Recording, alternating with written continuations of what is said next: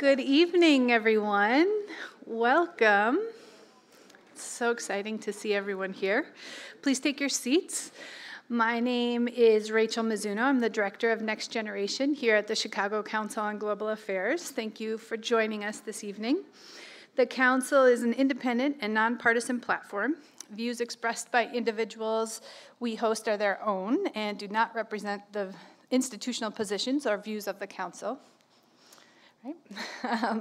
This event is on the record, and we are live streaming, so we welcome your social media engagement. Please do share on social media what your thoughts are and some of your questions. Later, we'll be taking audience questions from the audience here in the room, but also the audience online joining us via live stream. So thank you and welcome to all of you. We'll be taking those questions also via our online system, which you can see on the screen, but I'll give it to you here, chi.cnf.io. This is our system for taking questions. Now, turning back to tonight's program. I'm really looking forward to a robust conversation about education in a global context, and look forward to hearing from some of the second class of Koldyke Global Teachers. Our 5 teachers I'd like to introduce. Katie Hollerbach, who is a teacher at Lindblom Math and Science Academy. She's in the back. You will meet her in a moment. Daniel Kovacs, who is a teacher at Jones College Prep. You want to wave, Daniel? Griffin Muckley, a teacher at Christ the King Jesuit College Preparatory School, also in the back. Elise Scarberry, a teacher at Eric Solorio Academy High School. And Valerie Wadicki, a teacher at Lakeview High School. You wave, Valerie? Thanks. These 5 extraordinary educators have traveled the globe and bringing lessons back to their classrooms in Chicago. Their trips were made possible by the generous support of Mike and Patricia Koldyke, who've been great friends to the Council over the years.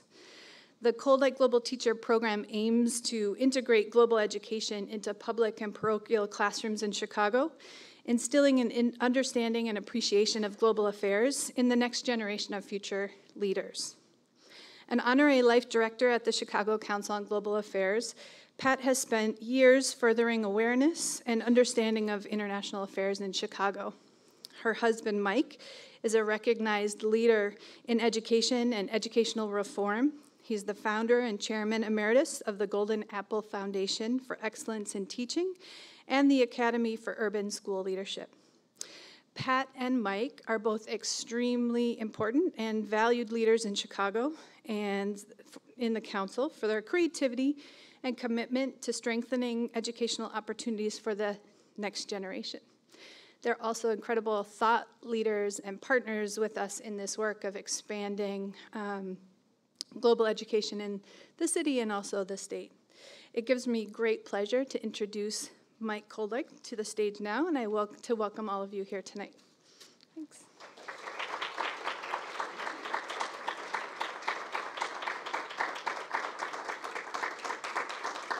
Frank McNarrison. Well, the traffic didn't keep you away after all. The buildings are falling down and cabs are dropping us over by the lake, but you made it beautifully. Congratulations. I must tell you, I'm always, I feel honored and privileged to be in the presence of teachers, educators that are every day making a fundamental difference in the lives of so many children. This business of ours with the Council on Global Affairs is really in honor of my wife, Pat, a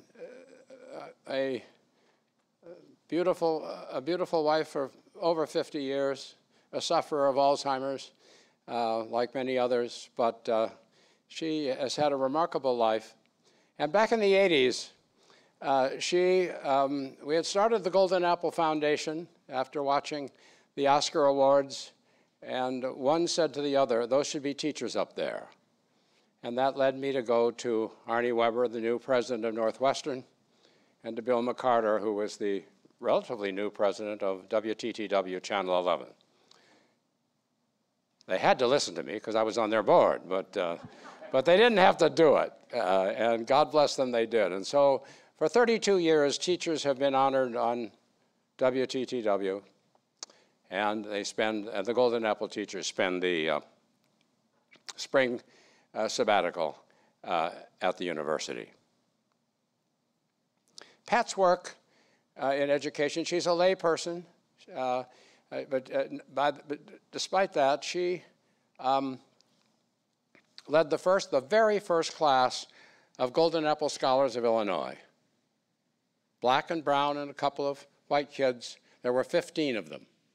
And they were the very first class. We've graduated over 1,500 teachers in the Golden Apple Scholars of Illinois program, and we have 600 in training right now.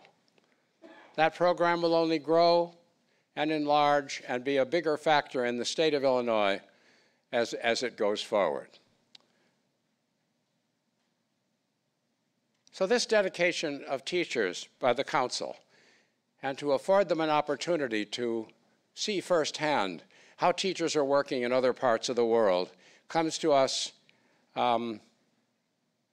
fittingly and fits the history of what you've taught us. We know this world is in kind of a mess. I had lunch today with a very distinguished Chicago jurist. His name is Newton Minow. He goes way back to President John F. Kennedy when he was appointed. He's the one that founded the phrase about television, the vast wasteland. He's a remarkable Chicago and a remarkable American. He said to me today, "I'm deeply worried about the country."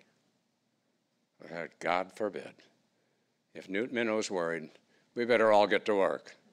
So the work that you're doing and that you will do, by traveling abroad and by encouraging and then taking this work back to your kids, is work that will be honored, I'll bet in heaven, but certainly here on earth and in Chicago. This is our second year, and we set a group of Chicago teachers around the world to deepen their knowledge of global education models and bring cross-cultural experiences back to their classrooms. Chicago is home to an incredible network of people who care about shaping globally minded students. From civic leaders to Mayor Rahm's office and a variety of nonprofits, new partnerships and resources are becoming available to support global competence efforts. In response to this, teachers in Chicago and beyond have been working hard to prepare students to engage in cross-cultural concepts. The teachers on stage this evening are doing their part in preparing future global citizens. Our 2017 class of Koldyke Global Teachers traveled to Morocco, Hungary, France, Chile, South Africa, and the UK.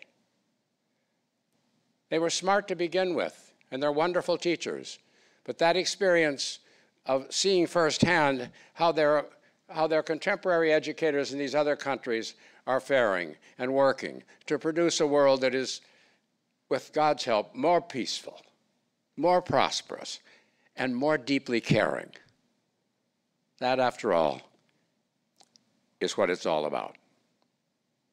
Before we welcome our panel, I'm pleased to introduce two of our Koldyke teachers who will deliver brief flash talks about their personal experiences abroad. First, Elise Scarberry is a teacher at Solorio Academy High School. That, by the way, is one of AUSL's schools, so it makes it doubly exciting for us. And she'll discuss her experience of traveling to Europe. She'll be followed by Griffin Muckley, who is a teacher at Christ the King Jesuit College Preparatory School, and he will discuss his trip to South Africa. Please join me in welcoming Elise Scarberry.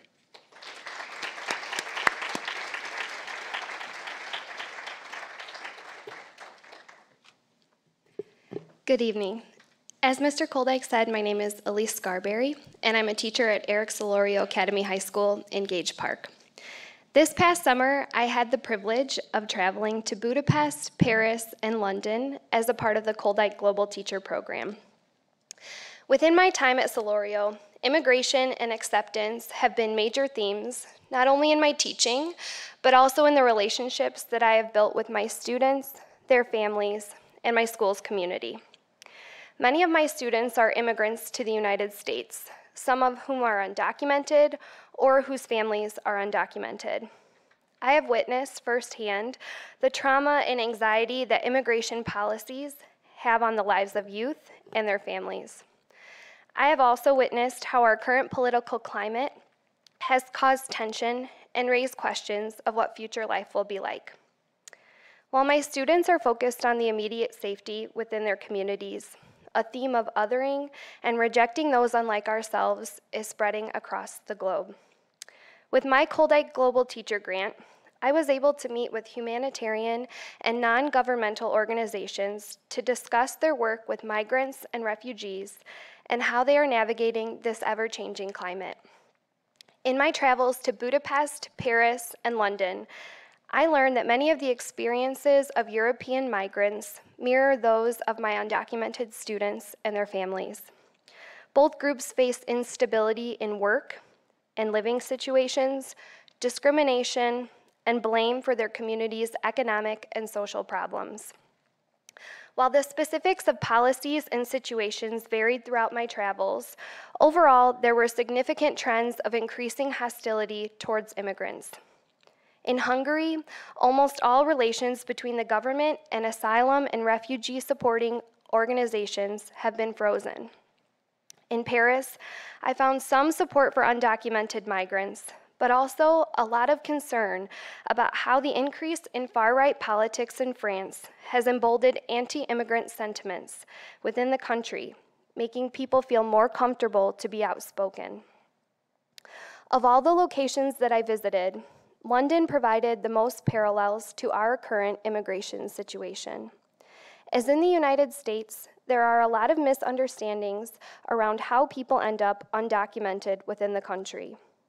This has led to the creation of an intentional hostile environment towards immigrants, where harsh immigration policies have been put in place to limit the access to housing, employment, healthcare, and education.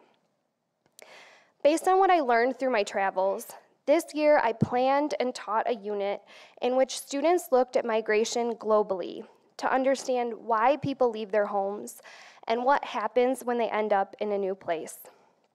I thought it very important for my students to understand that globally there are refugees who are forced to leave their homes and migrants who choose to leave their homes. Within this unit, my students learned about how governments and citizens react when people arrive in a new country, and also about organizations that exist to support and advocate for migrants and refugees. Through their learning, students were able to understand reasons why people may react negatively to an influx of migrants and refugees, and how to advocate for more inclusive policies. It was my hope that by analyzing, comparing, and dissecting the situations across the globe, my students would begin to develop approaches for how to change the narrative within the United States and beyond. Overall, because of my new learning and subsequent planning, students were able to understand that immigration is an issue that not only impacts members of their community and people here in the United States, but that this is a global issue where many parallels can be drawn. At this point in our history, the decision of whether to accept or reject immigrants and refugees is at the forefront of our politics. My Koldyke Global Teacher Grant allowed me to gain firsthand knowledge, to plan an effective unit that holistically addresses this issue, and to bring the world to my students. When teachers are given an opportunity like this, it motivates us to stay fresh, and it challenges us to continue to improve our practice. I will forever be grateful for this experience, and I would like to thank Mr. and Mrs. Koldyke and the Chicago Council on Global Affairs for providing me with the means to learn, grow, and positively impact the lives of my students. Thank you. Please welcome Griffin Muckley to the stage. Hi. Like they said, my name is Griffin Muckley, and I teach world literature at Christ the King Jesuit College Preparatory School in the Austin and Garfield Park neighborhood. a little bit else about me. Okay. In addition to teaching world literature, I also coach our mock trial team as well as our spoken word poetry team. In my own time, I like to play a little bit of Ultimate Frisbee, and I'm a writer. And I'll actually be getting married this July to my fiance, who's in the audience. If you want to wave. So this summer, I was able to go to South Africa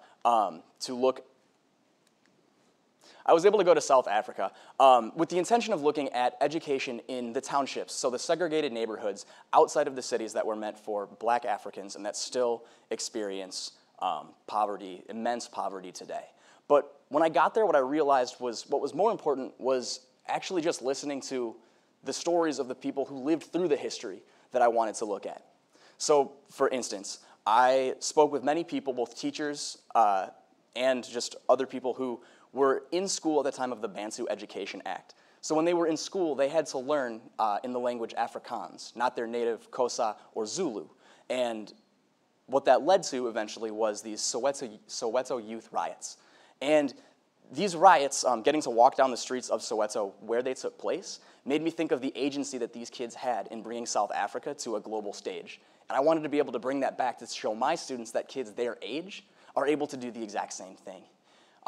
And lastly, being able to go to historical sites and places like the Apartheid Museum to learn about the Truth and Reconciliation Commission and really understand Desmond Tutu and Nelson Mandela's vision to bring their country back together instead of tear it apart or to imprison those who were oppressing them, really made me think of a new perspective that I wanted to bring back to my kids. And so I had two essential questions when I came back to my classroom. I wanted to look at how and why people are divided with my kids through literature, but then also look at how can we successfully reunite people as well. I wanted them to be able to look at their experiences and the shared experiences that they had with students who were going through apartheid. I should probably go back, and if you're not familiar, the Austin and Garfield Park neighborhoods are majority African American, and so that was the connection I saw with a lot of my students. And so I wanted them to be able to look at this through a lens of solution-based problem solving, so not just looking at the issues, but how those issues were solved. And finally, also looking at the root causes through the literature that we would read together. And so what I took, that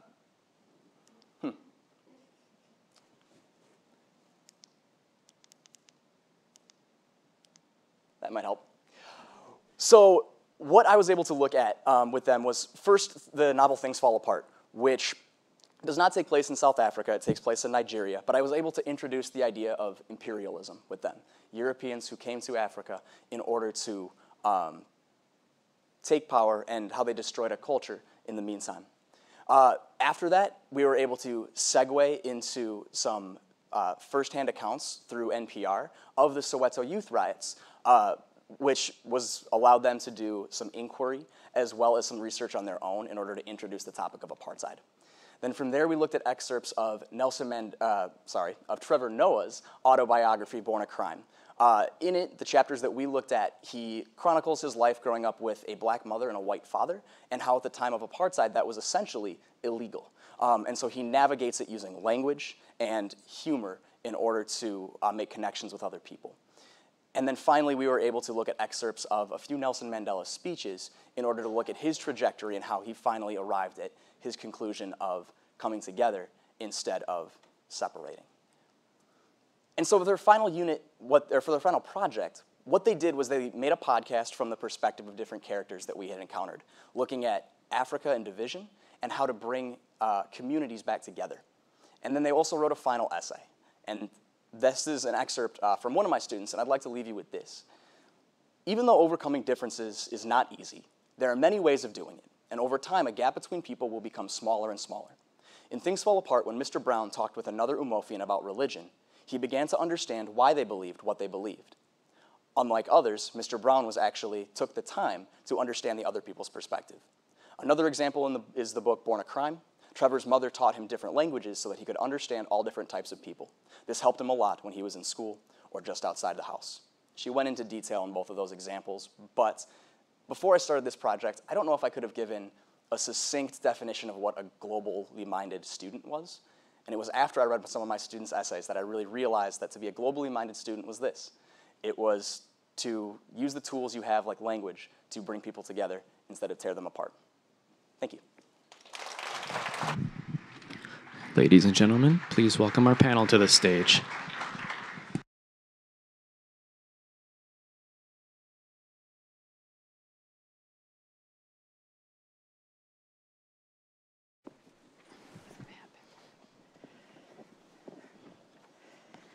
All right, thank you, Elise and Griffin, for your stories, powerful stories from your experiences, Koldyke Global Teachers, and also in your classroom.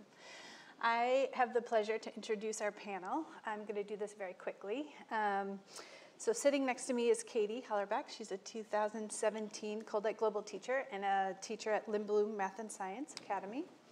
Sitting next to her is Randy Smith, who's the co-founder of the Illinois Global Scholar Certificate Program, a teacher in Naperville Central High School, and Kate Ireland, who is the founding director of global education at the District of Columbia Public School System. So I have a lot of questions for all of you. We are living in an incredibly complex and globalized world. There are a lot of ways in which teachers have access to that world and students have direct access to that world. But today we're going to have a conversation about how students are responding to that globalized world, how classrooms are responding to that work, and how we can all promote access to global education, no matter what classroom or school you're in. So Katie, I'm going to start with you.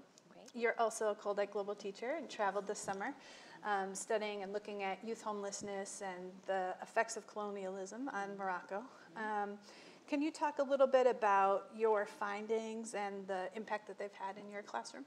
Sure. So I really appreciated both Elise and Griffin mentioned this idea of being solutions-minded, and that was certainly an important part of my research as well.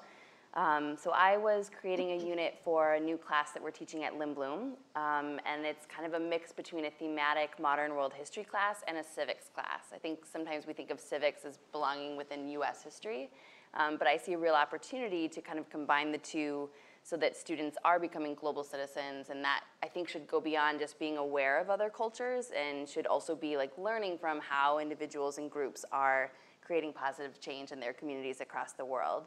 So I was there studying youth homelessness, not just the issue itself, although I was able to meet people who had experienced it. One person who really stood out to me, he was 21 when I met him, but he was in his last year of university. He was learning his 5th language, but he was homeless as a child and had then grown up in this orphanage. And it was so powerful for me to see his story and how that had changed for him. So I was also able to then be in touch with different organizations that were addressing this issue, that were advocating for this issue in terms of creating change. So I was able to look at the French role in terms of French nonprofits as a former colonial power.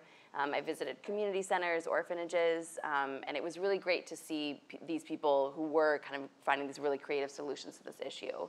So then bringing all that back to my students, the model of this class that we're teaching is in the first semester we did country case studies looking at how people are creating change in different communities across the globe. And the Morocco unit, we started by introducing the issue and then learned the history and culture of the country for about a month. Because I think it's really important to consider that when thinking about what solutions might be best for an issue like this. And I remember the last day, it was the last day before winter break, which those you teachers in the audience know it's not the most focused time for students. But they were so invested in this discussion that we were having about which of the 4 solutions that we proposed to them they thought would be most effective, that they discussed right up until the class was over and wanted to stay a little bit after.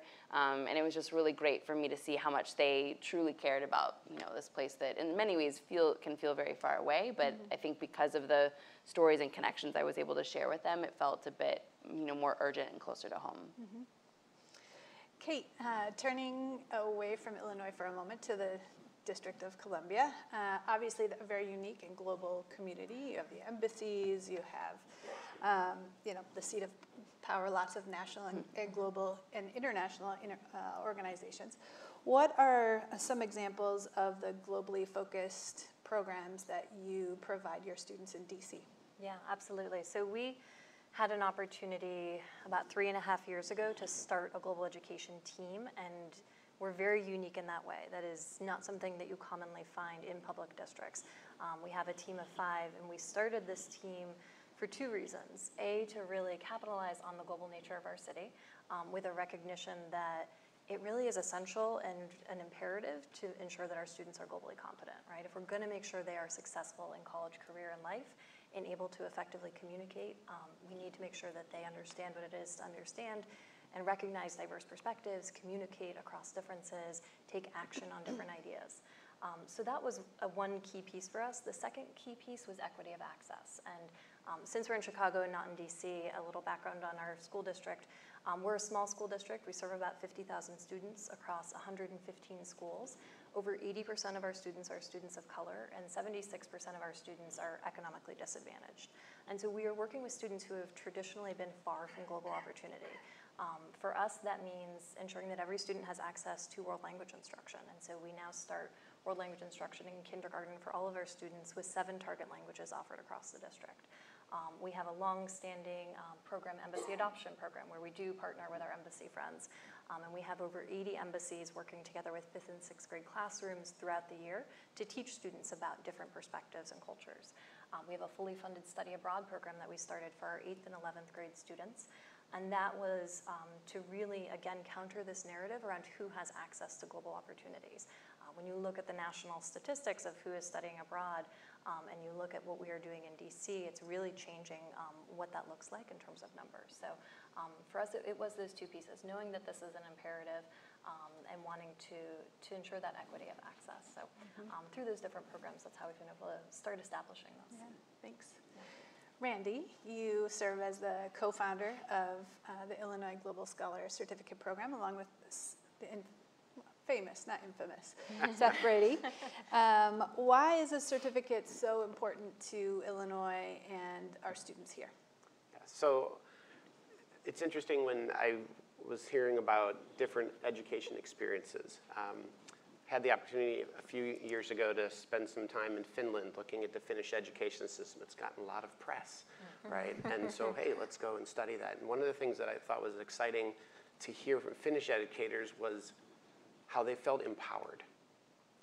And so to me, what's exciting in terms of Illinois Global Scholar Certificate is it's really been a teacher-driven initiative in the state of Illinois. Now, one that's exciting, that's empowering, the impact, right? It's one of those things that's yet to be seen, but as my colleague and I had an idea, had a passion, but as we started, you open up a lot of doors by saying, can you give me some input on something?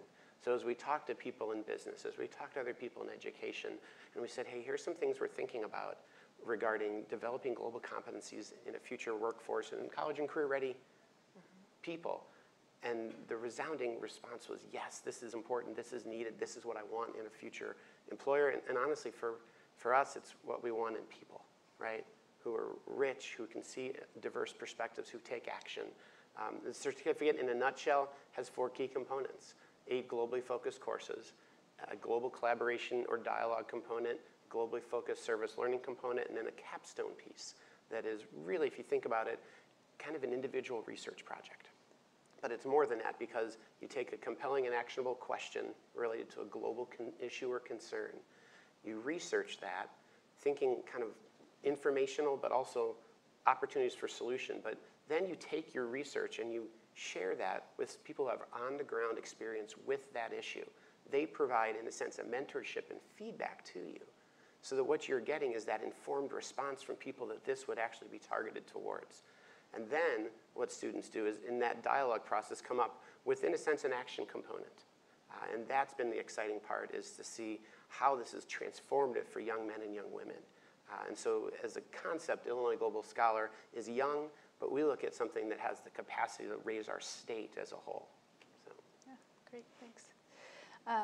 We know that some of the early statistics and data from DC that you've been able to garner, Kate, has said that students who participate in globally focused education have higher rates of soft skills coming out of school.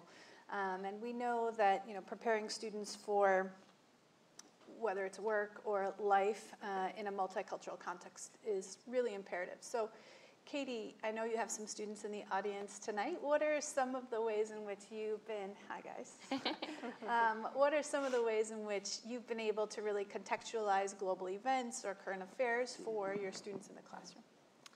So something that's come up a lot in my classes this year as we're learning world history is what would this look like if we were in a classroom on the other side of the world? How would they be learning this narrative? How would it be different?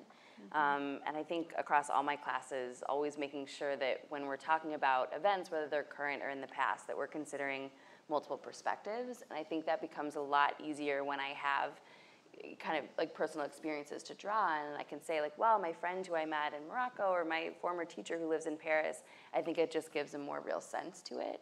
And I think that that's been really something that's been really powerful for them. I know your school has one of the largest, if not the largest, Arabic language programs in the country. And I think I remember you saying that you also met up with one of your former students when you were in Morocco. I did, yes. Adam, who's here, studied in Morocco last summer. And Alicia is going this summer as well. And Adam will be going to Jordan. And I think like if I could speak for you guys, the way that studying Arabic, and our school also offers Chinese, has just opened doors for these students is really impressive, and I really credit our world language program for that too. And I really enjoy learning from them. I was telling Adam on the way here, I can't wait to hear about Jordan. So. Yeah, cool. Randy, I've had the chance to meet some of the Illinois Global Scholars, the ones most recently awarded as of, I think, yesterday. They would have received their awards. What have you noticed about those students that have participated in the program over time, and how have they reacted? Yeah, I think a couple things. One is there's things in school you can fake, right? You can't, don't do it. But the idea that walking through a rigorous process that the capstone is, developing the soft skills, developing these research skills, learning how to talk with people across cultural boundaries, and learning how to put your learning into a context that would serve in a different culture and have value, is just the epitome of, I guess, of developing global competencies. But what we've also seen in our students is just a growing confidence that they're able to approach a situation and talk with a greater level of confidence. That we had some students who today, earlier in the day here, was a series of stakeholders involved with Illinois Global Scholar and a broader thing called the Illinois Global Education Network. And we had a few of those Illinois Global Scholars come. And just to see them have voice among adults was really cool. And to see them have significant and valued input because of their experiences is a really rich and rewarding gift that they are going to be. And to see they've caught the bug. And it's a good bug to catch. And they want to continue with this. I feel like we're always making asks of them, and they're doing it willingly because something's changed inside who they are, and they're a richer human being for that. So. Kate, you've partnered with GW University, George Washington University, in DC, and have been funded to really do some intensive impact analysis on your programs there in DC. Can you share some of your findings with our audience? Before I do that, I do want to just echo what Randy said about his students. That just incredible in terms of the level to which they can speak about these different global issues. And I think everybody who was in this room today, a lot of long-term professionals were talking about how they were speaking like doctoral students. And these are students who have yet to leave high school. So really incredible, incredibly impressive group of kiddos. In terms of the work that we've done and the impact we are seeing, we're seeing really exciting pieces both on the soft skill side and then also on the hard data. And one of the first phone calls that we made when we learned that we had funding for study abroad, which is taking hundreds of students abroad. This year we'll send about 460 students abroad fully funded. And yeah, so in the past 3 years, it's 1,400 students and educators in 3 years' time, and that is at no cost to the students. But one of the first calls that we made was to George Washington University and to Dr. Engel, who we had collaborated with on a couple other projects, because we knew that eventually private funding would run out, and we knew that we would need to be able to make the story and the case for this through data. We are a data-driven district, as I think we all are living in, and we knew that it was going to be important for that longevity, but also it was an opportunity, because we know that it is a gift that we've been able to take this many students abroad, that we've been able to develop a team of this size, and we want to be able to show empirically what is the impact of this type of program. And the results have been phenomenal, and the year 2 evaluation is actually just published today by GW, it's online. But we are seeing that students, on the trips, students are traveling with students from across our city. So a single trip may be reflective of 10 different high schools within DC. And I believe it's 96% of our students come back talking about their increased ability to make friends across different cultural differences. And those might be the cultural differences they experience abroad, but it's also the cultural differences within our city. We're very much a city divided, as I think is true of many urban areas. And so developing that capacity has been significant. Increased motivation for learning and for school, increased desire to study abroad and to work abroad, and really an interest in investing more in their world language instruction. And some of them are noting that they aren't where they wanted to be in terms of their world language proficiency, and this has given them that additional motivation to continue. So that has been incredibly exciting. On the real hard data side, we've also seen exciting college and career outcomes. So DCBS Study Abroad does not select based on any academic performance. We never look at GPA, we never look at enrollment in courses. Our students who do participate versus their peers who do not are more likely to apply to more colleges. They are on average completing FAFSA at extremely high rates as compared to their peers. They're doing better on the SATs. More of them are taking the SATs. They are accepted into more colleges. And doing better on SATs by about 41 points on average, so a significant amount. And similarly with world languages, we're seeing that investment has really paid off. We started 5 years ago investing in elementary world languages. We are now, for the 3rd year in a row, the highest AP content area in terms of students receiving passing exams. And then we also have seen increased enrollment. So that's not just because a few students are taking it. We had a 26% increase in the number of students last year to this year.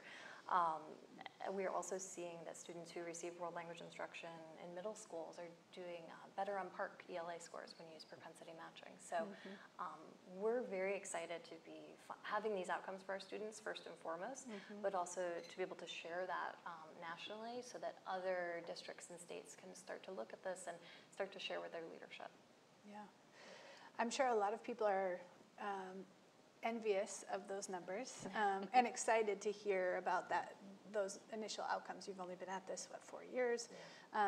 What was that initial investment, and what's the long-term process for your evaluation and building of resources around this work in DC? Sure. So by investment, you mean in terms of the costs? So it was $2 million for the first year. We've figured out some cost savings. So that first year, we sent 380 kids abroad at $2 million. We've hovered around $2 million each year, but we've increased the number of students. So we sent 420 last year. We're getting close to 470 this year. So we figured out where are the areas that we can save some money as we figure out our processes.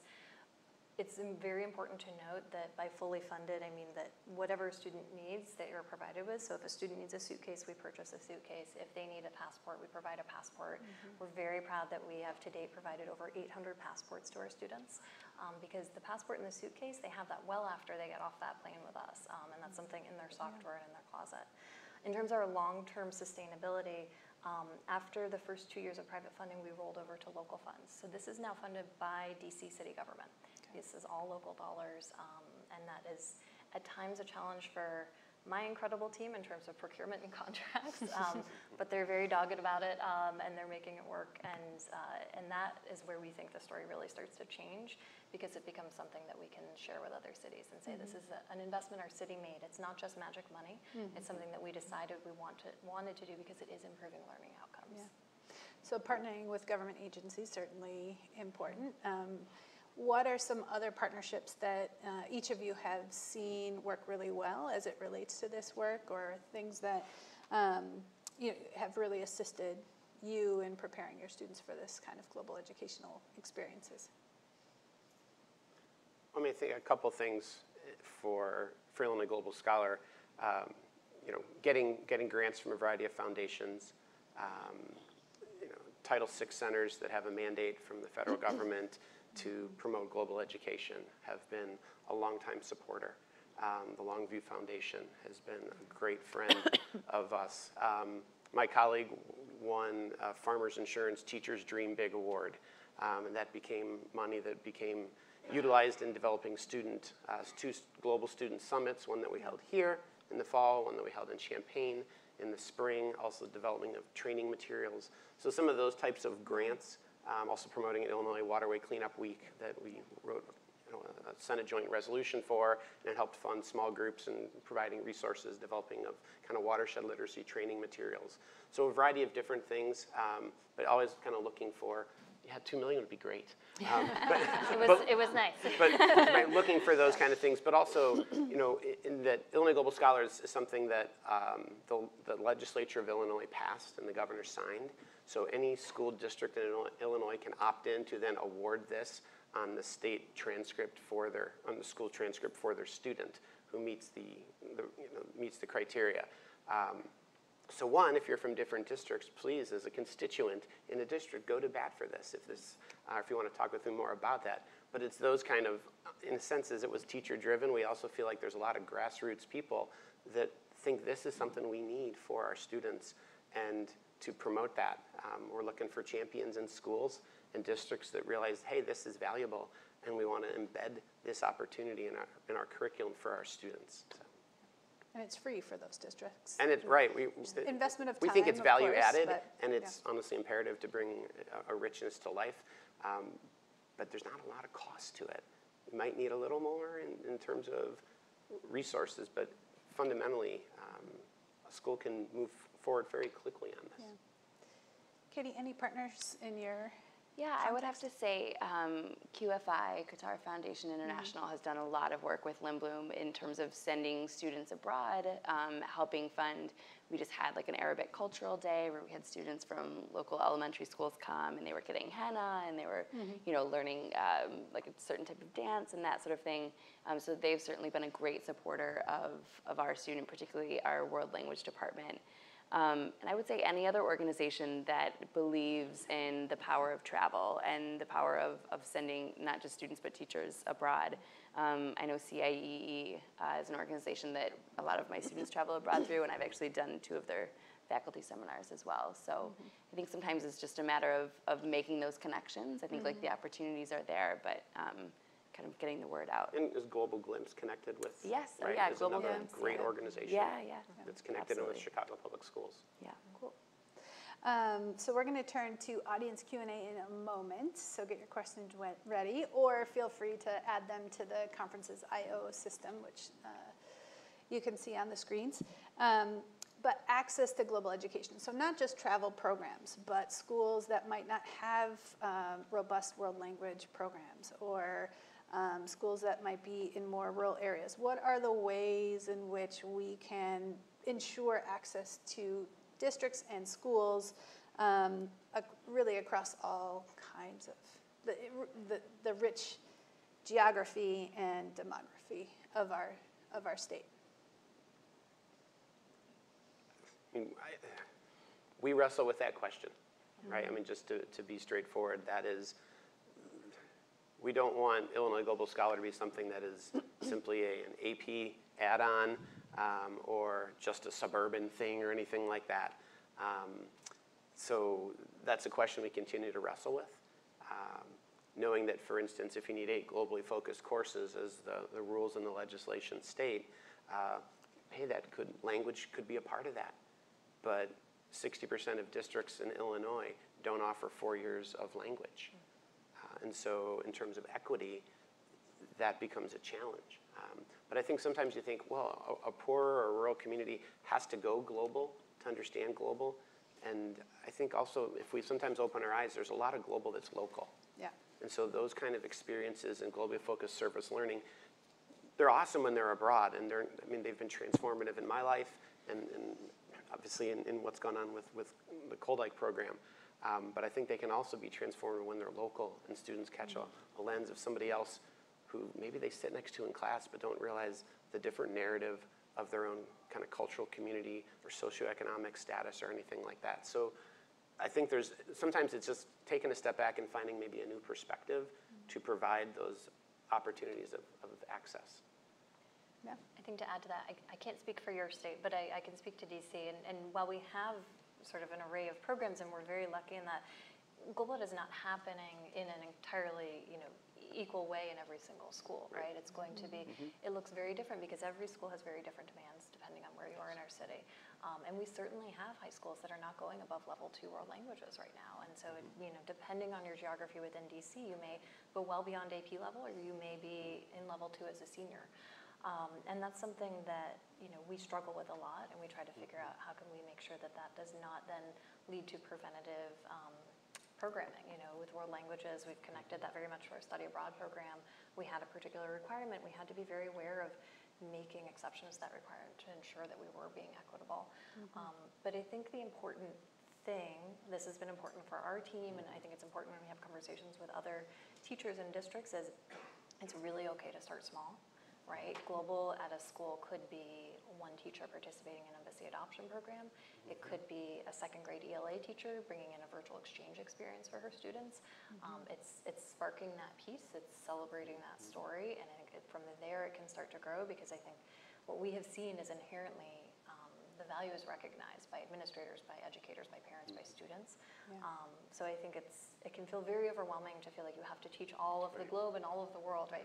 None of us are a walking CIA fact book, but I think if you can feel empowered around the fact that you're just exploring the world with your students, you don't need to know all things, and you don't have to have a $2 million travel program to be a globally competent district.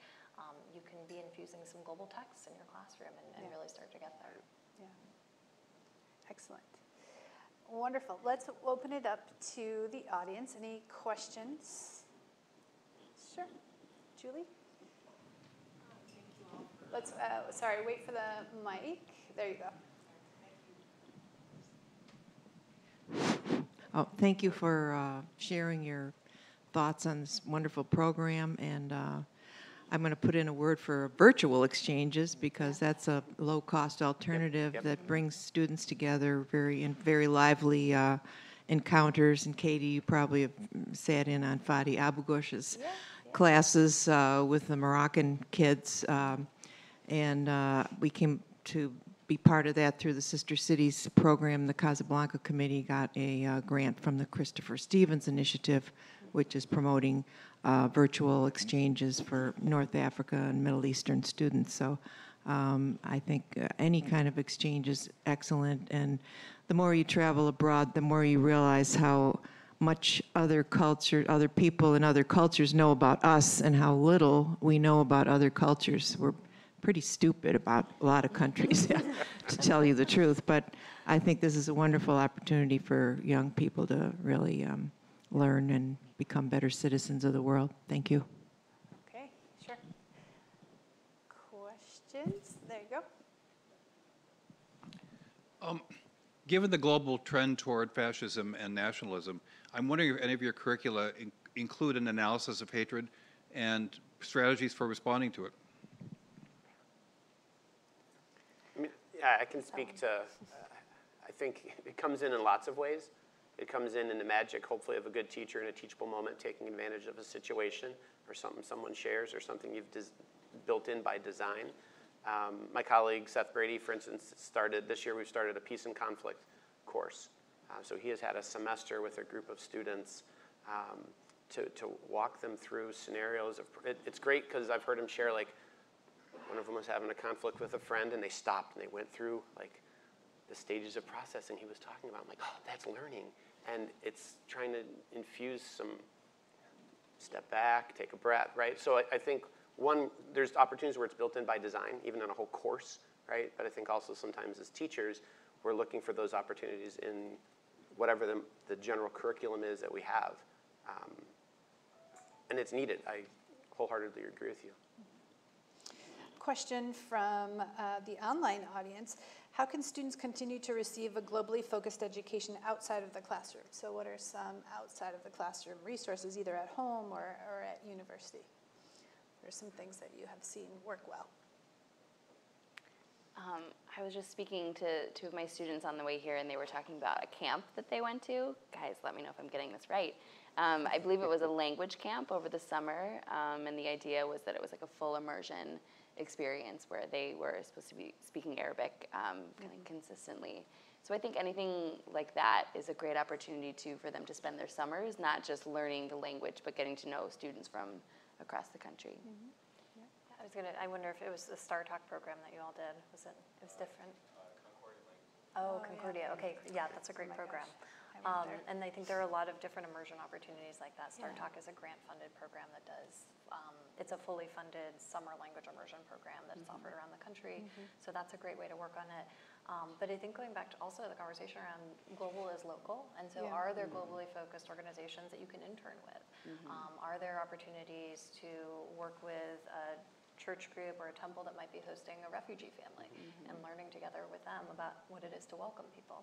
I think it's very particular to the context of where a student lives, but I think that those opportunities really exist, and virtual exchange is a great opportunity as well. And there are a lot of different opportunities and platforms that will allow you to experience that. Yeah, a few that I know well. I know the Red Cross clubs have lots of international opportunities, as well as UNICEF or Concern worldwide. There are a lot of nonprofits and NGOs that are doing work outside of the classroom, working with high school students. Other questions from the audience? In the back there. Do you encourage American students to travel abroad with programs like AFS or Rotary, or there's a slew of them that seems like that would be really good for them and reciprocal students coming here? Absolutely. I think I've had a few students, and the more I've kind of talked about my experiences, I've had some students come to me for advice, or sometimes, hey, can you talk to my mom about, because I want to go to Morocco, and mom's a little worried, and I was like, yes, I'm 32, so is mine, it's going to be okay. They just, she worries I'm in Chicago even, like it's too far from Michigan. So I think that I definitely would encourage and have encouraged like any of my students to seek out those opportunities. And I think it's great. I know of fewer that welcome students here, but I think that there's a lot of opportunity for that too. Yeah. There's a coalition called the Building Bridges Coalition, which is a lot of these kinds of exchange programs getting together and trying to ensure that there are U.S. students both at the high school and college level experiencing life abroad for a time. So sometimes they're volunteers, sometimes they're paid, it depends. But that's they have a great list of reputable organizations that send folks abroad. And regarding Rotary, my colleague and I have worked with the local Naperville Rotary group, and we have 2 sister cities, but trying to help facilitate, how can we have a broader cultural exchange that also involves students in terms of those sister cities? So I think through Rotary, for instance, there's some great, as you mentioned, some great opportunities to have that kind of, here in the U.S. with sister cities contact is another way to promote that exchange and those opportunities for students. Another question from our online audience. So how have you convinced school administrators to resource and give priority to this area of work?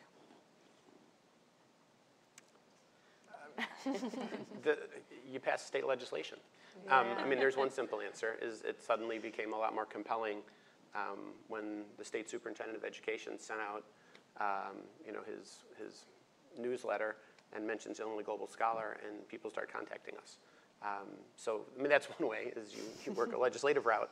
It's not a mandate, and we didn't want it to be. We've promoted it as an opt-in opportunity, and that's really what we think it is. It gave our district, initially when we wanted it just as a micro example, like we want to have this as kind of the pilot for the state. Our district actually originally said no. But they said, we're going to let you pursue, we'll help you and let you pursue it on a state level. Now they've been the first district to opt in the state. So I guess it came around full circle in a good way, at least for our narrative. But that might be one example of how to do it.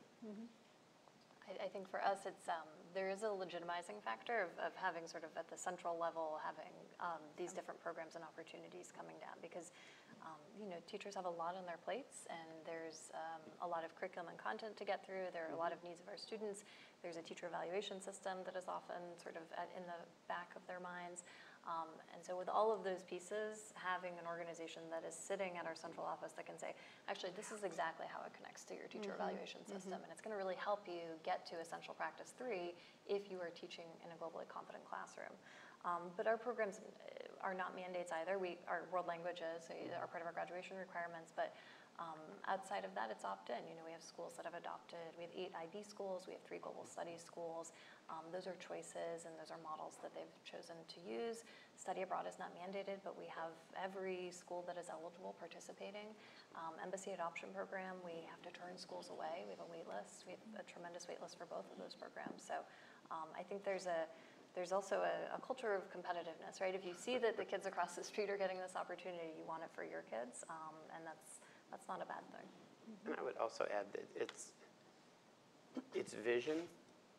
It's when a superintendent gets it, or it's a champion in the school that can convince the appropriate stakeholders that this is important and this is valuable, and developing these global competencies in our students makes a product that benefits our community and our state.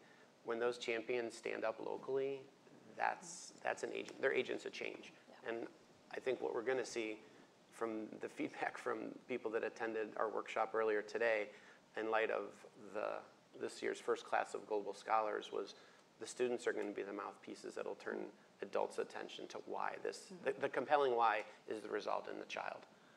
And that's what will sell it in the future. And I hope there's going to be that competition. That, yeah, they're doing it. I want to do that too. Exactly. So. Cool. One last question here. Just go ahead and wait for the mic.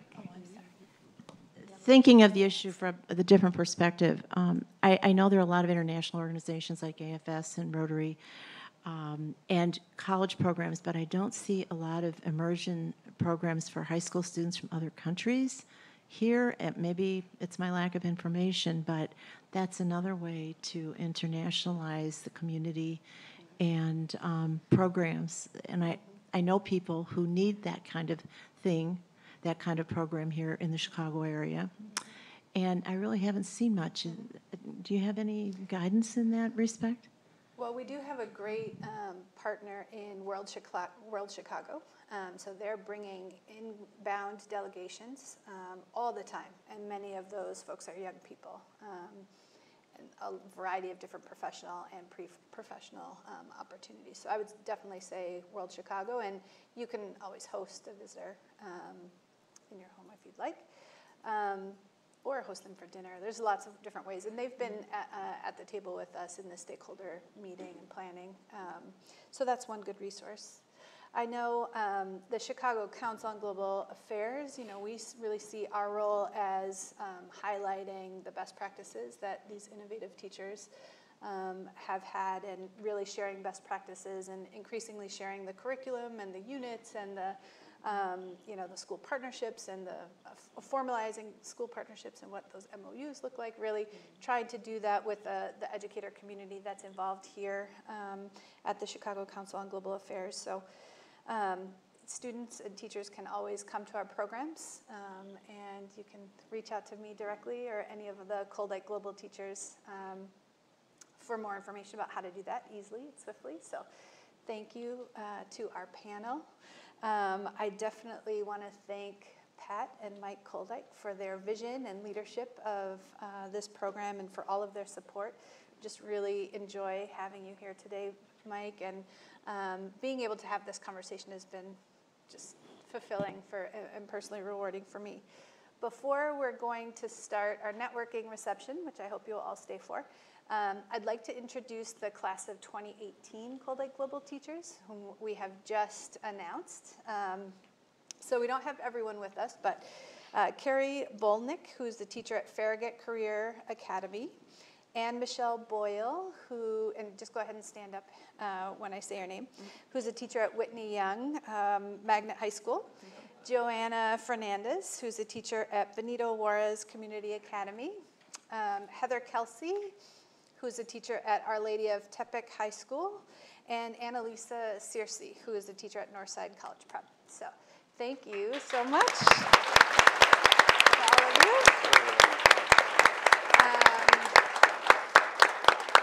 It's such an honor to learn and to co-learn with them throughout this process. So thank you to everyone here. Please do stay. The bar will be open until 7 o'clock, and I know our panelists will be anxious to answer any of the questions that we didn't get to as well. So thank you so much.